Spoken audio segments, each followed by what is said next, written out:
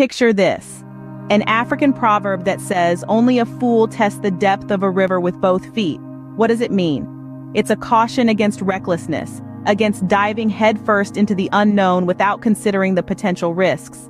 Imagine stepping into a river, not knowing if it's a shallow stream or a deep abyss. Foolish, right? Now apply this to life. It's about making informed decisions, not jumping into situations blindfolded. It's about assessing the terrain before taking that leap. It's the difference between a calculated risk and an unnecessary gamble. This proverb is a timeless reminder. It encourages caution, urges us to think before we act, and highlights the importance of being informed. So next time you're faced with a decision, remember, don't test the depth of the river with both feet. Stay wise, stay informed, and avoid unnecessary risks.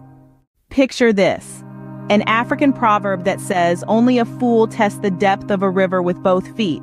What does it mean? It's a caution against recklessness, against diving headfirst into the unknown without considering the potential risks. Imagine stepping into a river, not knowing if it's a shallow stream or a deep abyss. Foolish, right? Now apply this to life. It's about making informed decisions, not jumping into situations blindfolded. It's about assessing the terrain before taking that leap.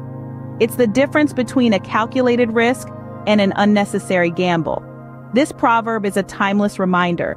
It encourages caution, urges us to think before we act, and highlights the importance of being informed.